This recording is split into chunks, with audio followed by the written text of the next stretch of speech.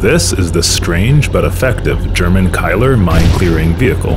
It's built using an M48 Patton tank chassis, which West Germany acquired about 300 of following World War II. It replaces the turret of the Patton with a mine flail.